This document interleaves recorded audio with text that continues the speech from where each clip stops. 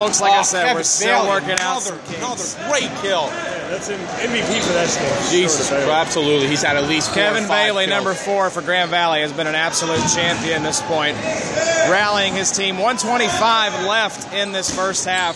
We'll see if UWP can maybe claim a point or if Grand Valley will hold them off. For the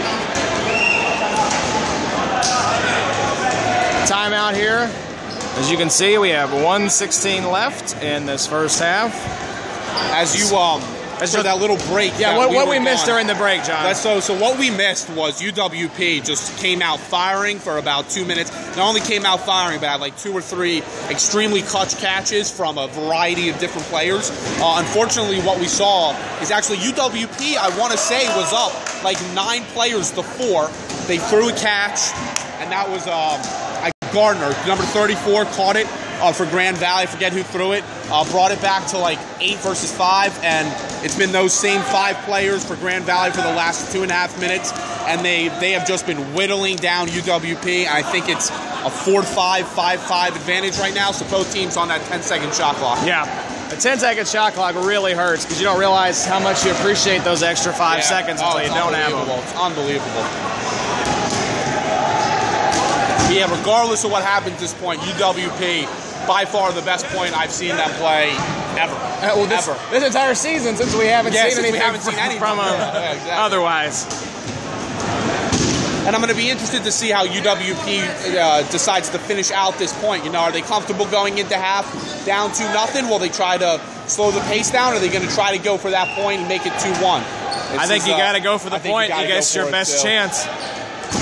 And a great catch there by Kevin Bailey. Takes out number 4. Yeah.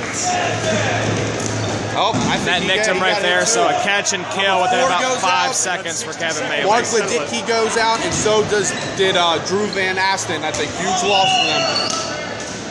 The ball's over. Shot clock violation. That is absolutely UWP, killer. Yeah, we got 55 seconds left right now. Very poor play by UWP letting those balls come over. Hooligan in the box right now. Can they survive the 55 seconds they need to go into half only down by 2? And we are joined by a stranger in the booth. Please identify yourself for our listeners. I'm Peter Bro from Central Michigan.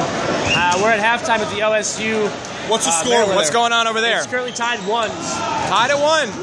All right, and 30 goes out here. 1 player left in for UWP. This is actually really big if they wanted. Now you turtle up. Just try to survive. He doesn't have another ball. Oh, he's on the arm right there. Yeah, so this half will end with about 36 seconds left. Grand Valley clutch snatches a 3rd point from what looked like a possible defeat and makes it 3-0 going into halftime.